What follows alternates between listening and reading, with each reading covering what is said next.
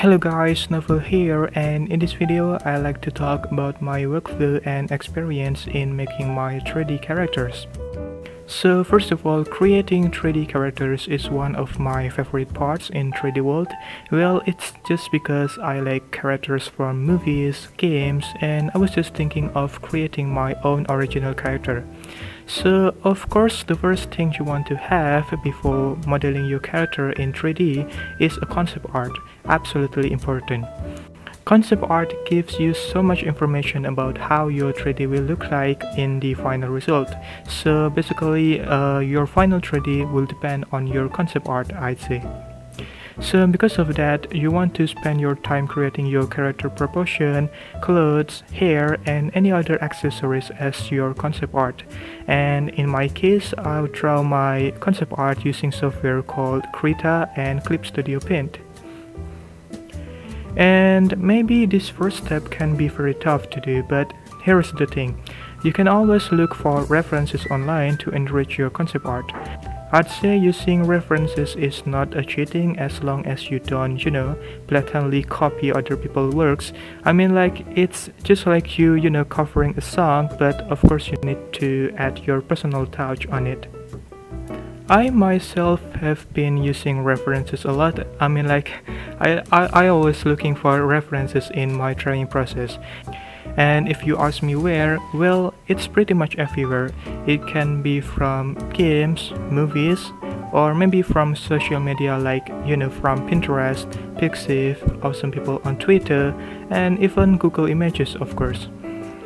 Now what you want to draw in your concept art is not the stylized poses illustration. Instead, you want to draw your character from the front view, back view, side view, and the third quarter view if it's necessary. But for me, having only from the front view of the character concept art is pretty much sufficient. Okay, now the next step in the workflow is the modeling process itself. Now, I bet you guys already know that there are at least two types of modeling techniques, and the first one is the traditional geometry or topology modeling, and the other one is the sculpting technique. For myself, I have been experiences in using both techniques, and both are just useful. But in my case, because I model for game engines, my model should be a low poly model. So in my opinion, geometry or topology modeling is just the perfect technique for this case, because you won't be bothered to do retopology for your model, which means you don't work twice. Maybe there is an add-on for automatic retopology for Blender, but I'm not quite sure that it will perfectly work as you would expect. But if you use ZBrush, I think it's not the case. ZBrush automatic retopology is very neat, and I am myself very impressed with its feature. But hey, we talk about Blender here, so yeah, geometry or topology modeling is the winner in my opinion in this case. Also, if you have a neat concept art for your model, you will be able to model without having a problem. This is why concept art is very important, because it gives you so much information about what you should model and what you should not, how much poly do you need, and etc. And with that information alongside you, believe me, you will also use Ctrl+Z lesser compared to without using any concept art. So while modeling, I usually UV unwrap my model, but it's just a simple UV unwrap, not very complicated. I just use this UV to give a glimpse texture on the model by using my concept art as the texture, of course. And this is one of the benefits of using concept art. By using this technique, I can tell if my model is correctly shaped or not. Now talk about modifiers. I only use Mirror modifiers and that's it. Well, sometimes I also use Solidify modifiers to emphasize the shape of the model, especially when I working on the character clothes. But I will remove this modifier when the model is finished, and it's just because using Solidify modifier will add up a new poly count. Some of you guys ask me how to model hair. Well, it's pretty much basic, I believe. If you watch my other videos, the way I model hair is just to follow up the concept art, and it's pretty much about moving vertices around to match the concept art. And I don't really think much about how actually.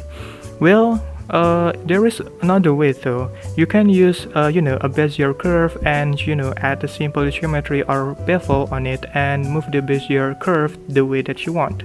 But in my opinion, using a Bezier curve and bevel can be very messy sometimes because you need to apply the geometry and then tidy up the geometry later. Okay, now moving up to the next step, which is the rigging process.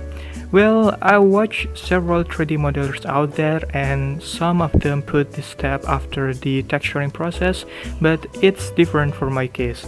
I put this process before the texturing, and maybe you are wondering why.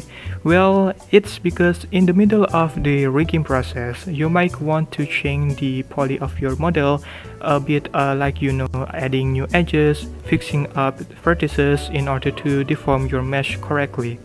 So this is why texturing should come after the rigging, because if you change your mesh after you texture it, of course it is most likely possible that your UV map will mess up.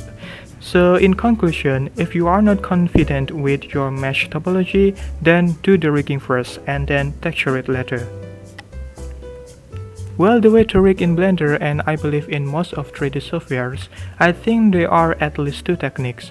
The first one is to assign wig to vertex manually, or using the second one, which is to assign wig by using wig painting, which is, both of them are manual actually.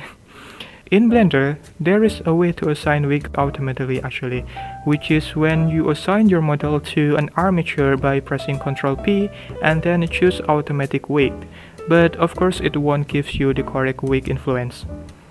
So in my case though, I used to assign wig to vertex manually and then fix it in the wig painting later on if it's necessary, and either way should work, but you need to know how you should assign wig to your mesh.